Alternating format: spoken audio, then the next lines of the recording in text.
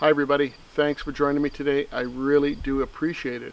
Now, as some of you may know, I've been searching for an off-grid trailer for a little while, something that I could take out into the backcountry or crown land, dispersed camping as you may call it down in the US, and I think I found something that's going to be absolutely perfect for me. Now, we're going to go through the build of this trailer, electrically speaking. There is really nothing electrically speaking on this trailer. 2 USB plugs and a battery tray. That was just about it. And I made a few modifications. I added a little bit of height with tires. Now I have about 12 inches of clearance. And I added this nice battery box with the help of a neighbor. I think it's going to be much better for storing my electrical equipment in. It's going to be protected from the elements. Now I want to go totally off grid. I have to bring all my power with me, so I needed a fixed solar panel. I'm going to go with this one here, the BougeRv Yuma 200 watt solar panel. I think it's an awesome solar panel. You can check out my review of that. You need a solar charge controller. This Bacteria 20 amp solar charge controller should work great. I also wanted DC and AC power, so we're going to install this Renogy 1000 watt inverter. And to store the solar power, this Vatrer 100 amp self-heating battery. It's a lithium iron phosphate battery. It is self-heating. Gets cold up here in Canada. That's something good to have. So the purpose of this video is just to show you the trailer. Maybe this is something that you've considered doing for yourself, and to show it to you from the viewpoint of somebody who's a complete amateur. I'm not an electrician, although I did get some advice from an electrician with some of these components, and he guided me through the process a little bit. But it's actually very simple, something that pretty much anybody could do. This is not a tutorial, just for entertainment purposes only. Get your own advice. I'm very comfortable with the way I'm doing this build out. You should be comfortable with the way that you do yours. So the first step that I'm going to do is install this solar panel. Now this is the back of the solar panel. It's an adhesive backed unit, and you have to prep this surface. I'm going to use regular old rubbing alcohol to prepare the surface. You want to make sure that it's nice and clean. And I believe rubbing alcohol is the recommended way to do this. So there probably is a right and a wrong way to do this. Hopefully I'm not dead wrong in the way I'm doing this, but what I've done is I've cleaned off my roof. I've taped off the area where I would like the solar panel to sit. I've also taped the other end tight down to the roof so it doesn't move around. Now my plan is to lift up this end, remove the plastic backing over these strips, slowly lay down the solar panel, and then attack it from the other end and adhere that end of the solar panel to the roof. Hopefully it works out okay. This is pretty sticky stuff. Here we go.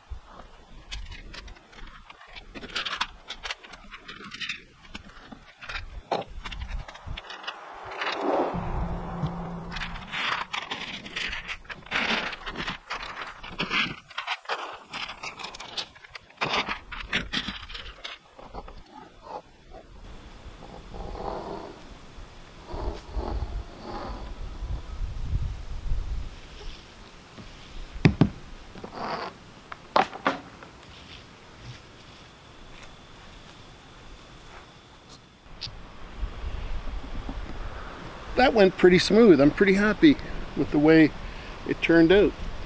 It's right on the lines where I want it to be. Pretty happy with that. Now it's very easy to lay down. I'm just going to give it a good press, and at some point I need to silicone the front edge of this panel so the wind doesn't catch it. But the adhesive backing on this is actually permanent. It is possible to take it off. Apparently it's not that difficult, but it's going to stay here until you want to remove it. Awesome.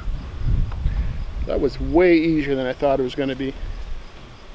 Originally this trailer came with a small battery tray. I wanted more than that. I wanted something that I could use for storage, something I could put one good sized battery, maybe two. I do have room for 2 batteries in here. This is what I got. It's an aluminum box, lightweight, light duty. I won't put too much weight in it. I bought this one from Vatrer. Pretty good quality. It was at a decent price too. So let's see how much room that gives us inside. So here's the inside of the box. Lots of room. I've oriented the battery in this fashion. For now it suits my needs. Later I could add a second battery, but as it is now, there's room for the battery, some tools, maybe my wheel chock, some leveling equipment, things like that. So it's going to work pretty well for the moment at least. That's my Vatrer 100 amp hour lithium battery. There's a lid to that battery box to keep everything safe. There's a couple of DC outputs that you could connect right to that battery if you chose to. And I've screwed a piece of plywood to the top of the battery box lid. Now that's where I'm planning on installing the solar charge controller from Vatrer. It's going to be easy to see, easy to read, and it should suit my needs perfectly for the moment. So I need to make a couple holes, bring the leads from the solar panel into the battery box and make that connection to the solar charge controller. So I think I'll bring these leads in right here.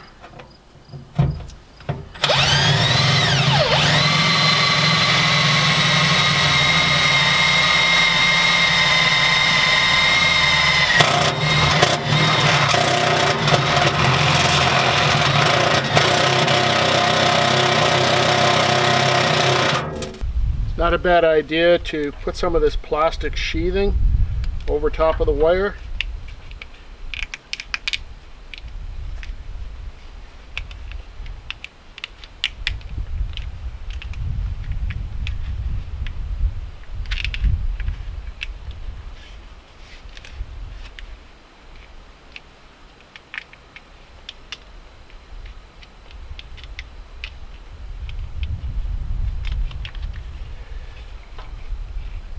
Alright,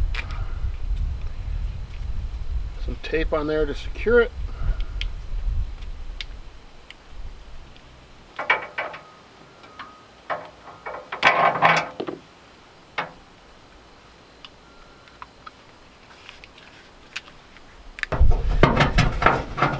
So I've marked red and black with the correct tape.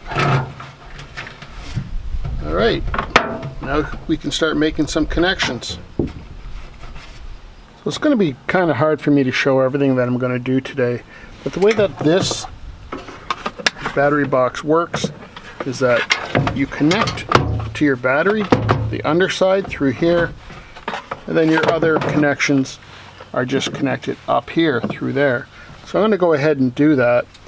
This was purchased for my boat. I really don't need this level of weather protection since it's in this tongue box, but I'm going to use this for now.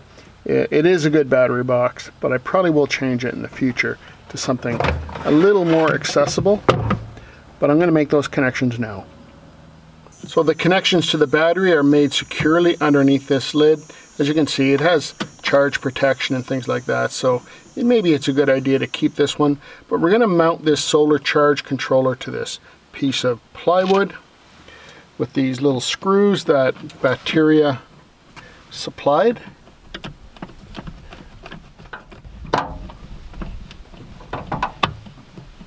Alright, there we go. That's not going anywhere. I almost forgot to say that.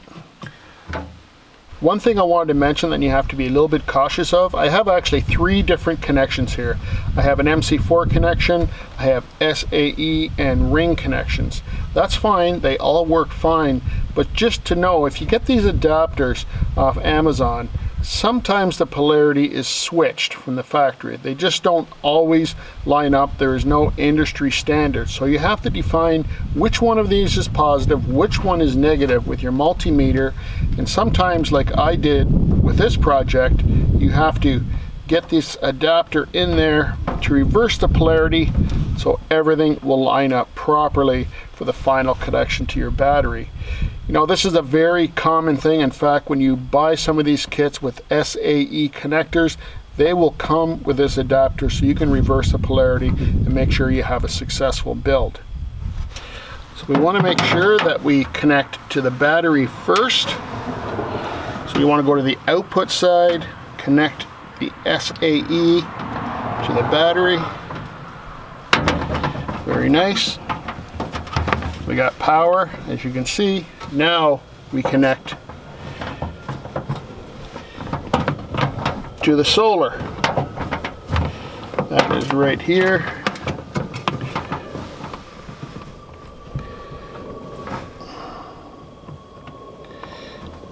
All right, we are in business as far as solar panel goes and battery power. We're charging up here. Let's check out the apps, see what's happening with the Vatrer battery and the Vatrer solar charge controller. So let's check out what's going on inside this battery box. First, the Vatrer power solar charge controller pulling in 81 watts. It's about noon and my solar panel is directly opposite to the sun. The sun is hitting the front of the trailer and I'm just getting a glancing blow of the sun, so that is going to improve greatly later on. Let's look at the Vatrer battery. 90%, pulling in 80 watts, about the same. So nice to see they correspond. It's really nice to be able to monitor these things remotely, switch between them quite easily. Everything's working as it should. Awesome. So I had mentioned that this trailer is very much like a rooftop tent. It's on pistons. You just push it up. It opens up into a wedge.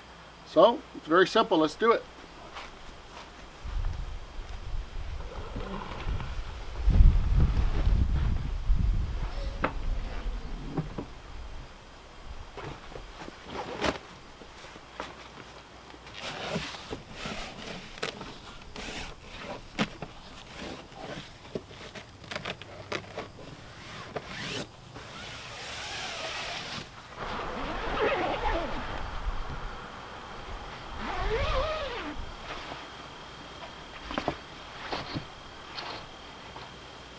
So as you can see, not much going on in here. It's basically a blank slate.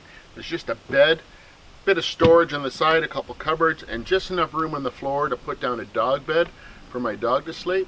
But it's very comfortable. We've used it for about 10 days. Both of those trips were in the backcountry, some pretty rough roads.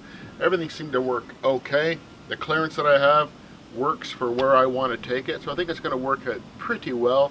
So where to put that inverter? Well, I think it's going to go under the bed, and this particular inverter has a wired remote so I can turn it on and off from here, but I'm also going to have a shut off in the battery box. So yeah, under the bed, that's where we're going to put the inverter. So I'm going to drill the hole right there. You can imagine it's going to be very tight. I'm not going to be able to show you guys what I'm doing, but I have to crawl into that little space right there and drill 2 holes. I can't do it from the outside, so I'm going to do it from the inside. Let's get her done.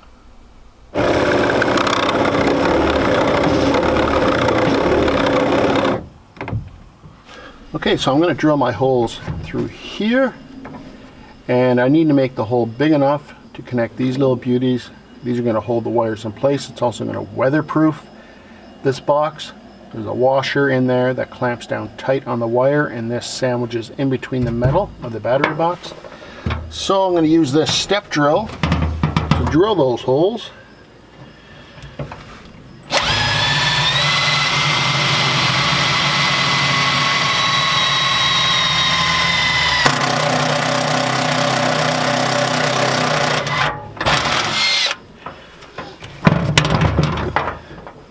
Not quite.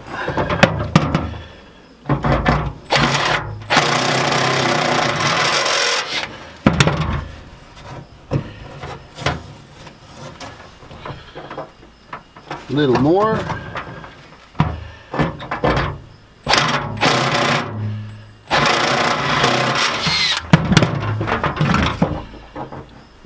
I think that's going to do it.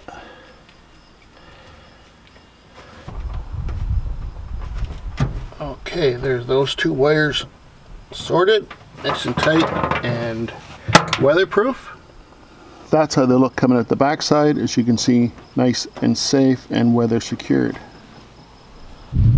With the owner's manual that you get with the Renogy inverter, it does suggest that you put a 150 amp fuse between the battery and the inverter itself in line. So I went ahead and done that, but I've used a breaker so I can use that as a kill switch as well. In use, out of use. Nice to disconnect the inverter so there's no parasitic draw. Disconnect everything if you're not using it. Actually, it's the best practice. Okay, so there's been a lot of nonsense going on, not much to see, just an old fat guy trying to pull wires through a very small space underneath that bed. So anyway, the wires are pulled through into the trailer. Next is to attach this weather protective seal. That's going to go in behind the box. A weatherproof seal is created here with washers. No bugs can get in, no moisture can get in, and this gets taped to the side of the trailer with UHB tape or ultra high bond tape. So I'm going to go ahead and do that, show you when it's installed, then we're going to move inside, finally hook up that inverter, and this whole project's going to come together. Alright, so tucked way in the back there are the wires. They're fully protected from the weather. That also relieves some strain from the wires, so I'm happy with that. Okay, my friends, we're getting very close. I'm going to mount the 1000 watt inverter to the side of that piece of plywood there, make the connections with lugs at the back, and this project will be complete and we'll be able to test it.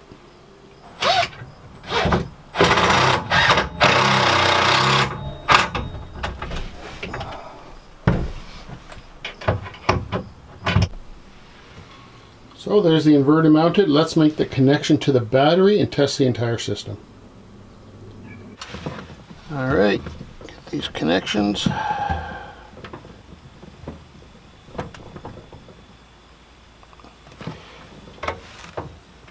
Beautiful. We can enable this. Okay, let's check that inverter out. For the moment, I plugged an extension cord into the inverter inside the trailer. We'll just test it with this orbital sander. It was handy.